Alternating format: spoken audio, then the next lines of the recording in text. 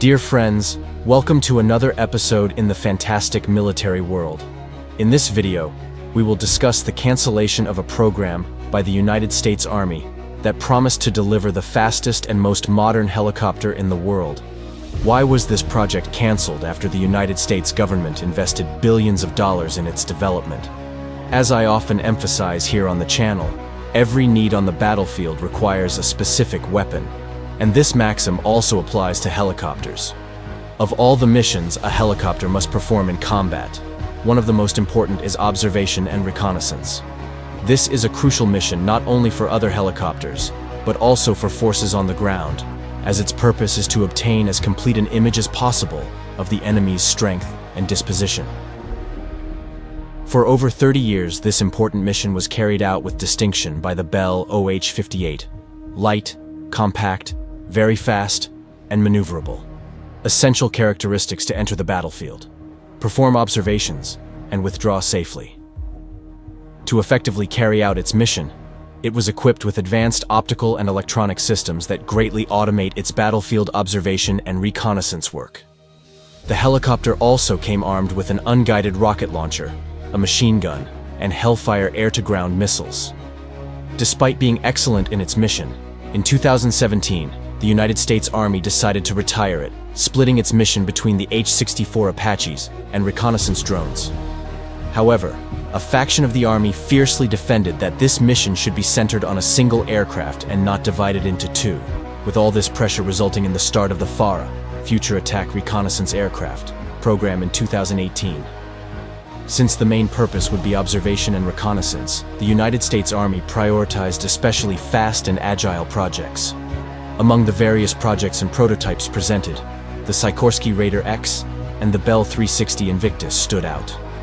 The Sikorsky Raider X is a compound helicopter with coaxial rotors, meaning its propulsion is provided by a propelling propeller and is equipped with a coaxial rotor in counter-rotation, eliminating the need for a tail rotor. Thanks to this design, it is exceptionally fast, with a speed estimated at 285 mph, and is also very stable in gliding flight, an important feature for distant observation missions. The Bell 360 Invictus has a more conventional design, closely resembling current attack helicopters. Although it is less fast than the Raider X, with a maximum estimated speed of 229 mph, it is considered much more discreet and stealthy to enemy radars. These and other projects and prototypes consumed billions of dollars in Pentagon funds. However, on February 8 of this year, 2024, the United States Army announced the immediate cancellation of the program. But why was such a promising program with such advanced and modern helicopters cancel it after consuming so much time and resources? As in other similar situations, no detailed explanation was given for the cancellation. But some analysts believe the reason for this lies in the Russian invasion of Ukraine and the increasing Chinese pressure on Taiwan and the South China Sea. In the case of the Russian invasion of Ukraine, the great lesson that conflict is offering to the world is that observation drones can indeed, to some extent, replace much more expensive and complex vectors, like helicopters. Another lesson being taught is that the modern battlefield can be terribly dangerous for helicopters.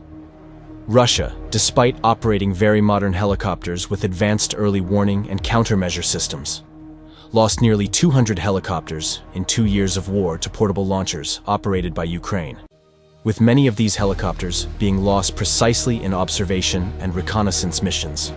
In the case of China, the lesson being taught is that helicopters like the Raider X and the 360 Invictus, exceptionally fast and agile, but with limited autonomy and range, are not suitable for operation over the vast distances of the Pacific, where bases and landing strips can be separated not by hundreds, but by thousands of kilometers. According to some analysts, these lessons have shown the United States Army that investing tens of billions of dollars in mass-producing helicopters unsuitable for modern combat does not make much sense.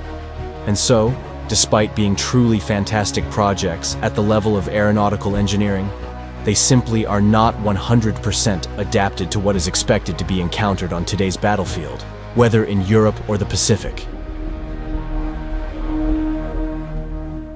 And if you are not yet subscribed to the channel, subscribe and activate the notification bell to not miss any news, criticisms, ideas, or suggestions. You can leave them in the comments.